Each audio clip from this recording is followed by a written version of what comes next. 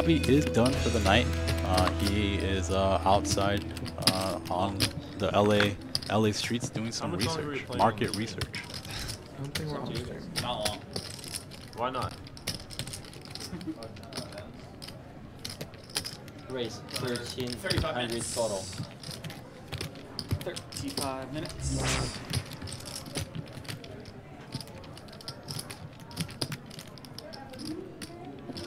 Call.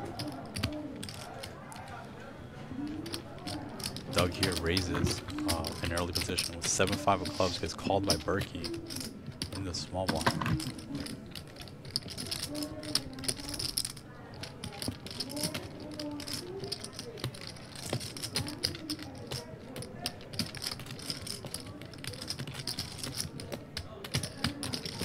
We raise 4,500. Danmerrrrrr choosing an interesting candidate here with Queen 7 really offsuit. random hands. Choosing a very interesting candidate here to as a squeeze. I guess the way he's constructing is he's gonna choose hands that are slightly outside of the hands he can just defend. And maybe he deems this to be one of those hands. So maybe a hand like Queen 8 offsuit he would just call. So this is the next ranking down, and this is where he's gonna begin to build his 3-bet range. But he's going to face resistance. Both players are going to call.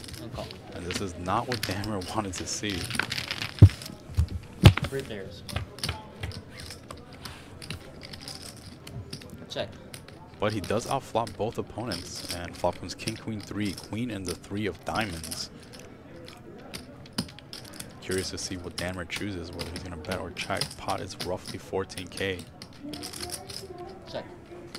And he does choose a check.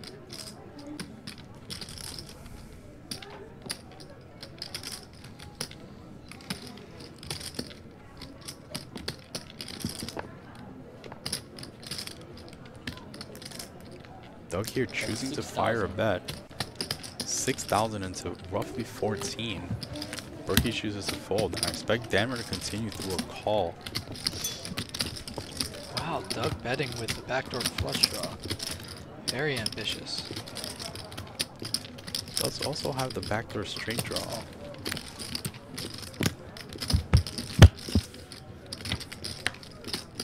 Oh boy. Check. Bet or take your free equity here? What do you think? It's tough because if you bet, it's a 1-to-1 SPR. Doug would have to probably shove. He doesn't necessarily want to bet fold his equity here. And what value hands are you betting too often on this turn against Danmerrrrr's range? I mean, Doug will have ace queen, king queen, but he's not king jack. He's not going to bet all of those hands all the time. Correct. But he is choosing to bet here. 85. 8,500 into roughly 25. Oh, super small. So Yeah. he's setting up a shove here, or he just wants Danmerrrrr to commit us to have to commit? I mean, he's leveraging his stack rather well here. The problem is if he gets shoved on, it's really nasty.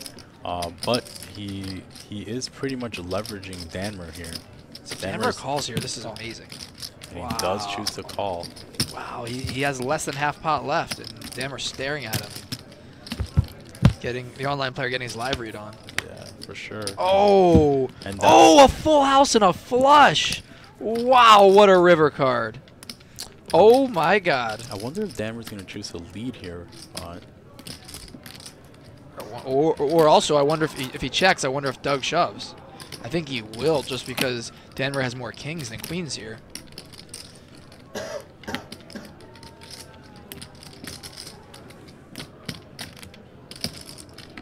Oh boy.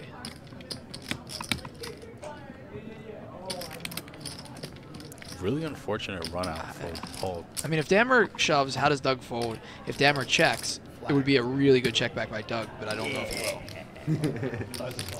Yeah. Danmerrrr contemplating.